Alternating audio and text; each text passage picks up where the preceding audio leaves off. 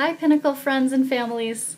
Since this week's drive-through preschool bags feature math activities, I thought I would get you started thinking of things you can do for fun with math at home by reading a book called The Button Box. It's by Margaret S. Reed and illustrated by Sarah Chamberlain. My grandma has a special box. I like to play with what's inside.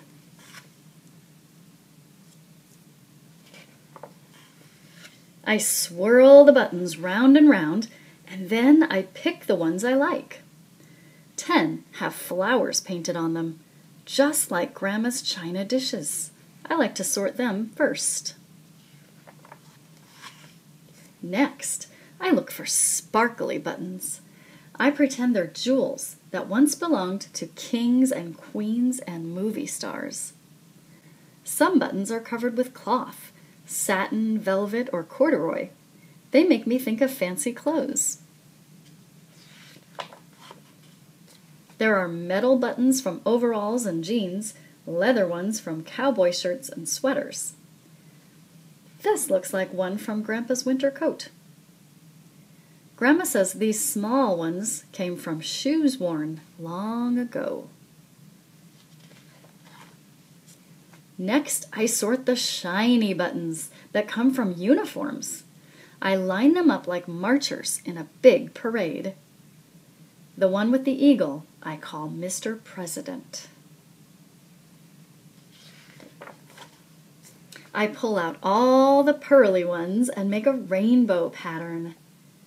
When does little change to big? I can never tell. Some buttons have 4 holes and some 2. Some don't have any sewing holes. They have shanks instead. These make good eyes on puppets or stuffed animals. Sometimes, when Grandma sorts with me, we play a special game. We stir the buttons, close our eyes, and then we each take one. Grandma asks, "Are they alike?" Mine is wooden, so is hers. Both are round and flat. But hers is thick and mine is thin. She puts my button on a string. "Whirl it around," she says. The string twists up. I pull the ends. We listen to it hum. Grandma tells me what some buttons used to be.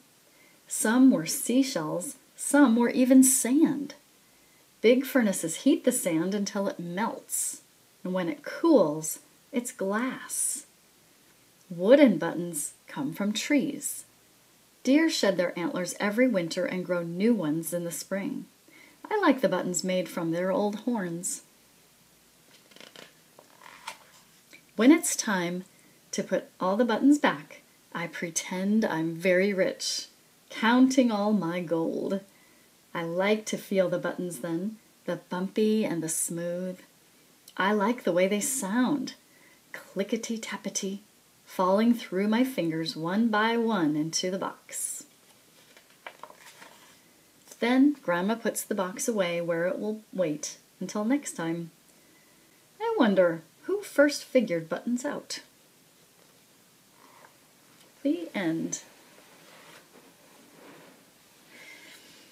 In the next video, I want to share with you a game that you can play using buttons and a die. Those are 2 of the materials you'll find in this week's drive-through preschool bag.